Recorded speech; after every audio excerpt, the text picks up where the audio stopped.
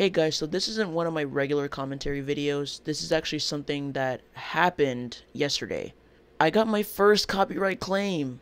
What an achievement. So after I uploaded my Tennessee Man video, I realized that my Gorilla Glue Girl video said that it had a copyright claim, and I thought, I didn't use any copyrighted music at all. And all I used were clips of the Gorilla Glue Girl explaining her situation and her washing her hair to prove her point. Almost every YouTuber who's talked about that girl has used clips of her. So I was just thinking like, oh, what the heck happened? So I clicked on the video just to see what part of the video got copyright claimed, and I was in shock. So apparently the part of my video that got copyright claimed was the part where I showed the woman washing her hair.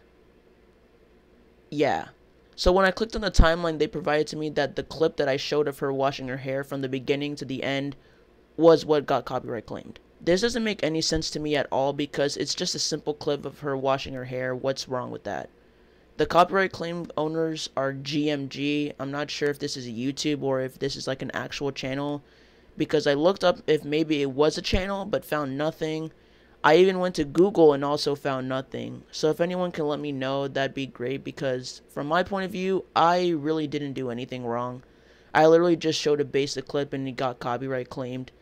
Anyways, that's it for this video. This is just kind of one of those like update videos on what's happening. And yeah, that's kind of all I have to say.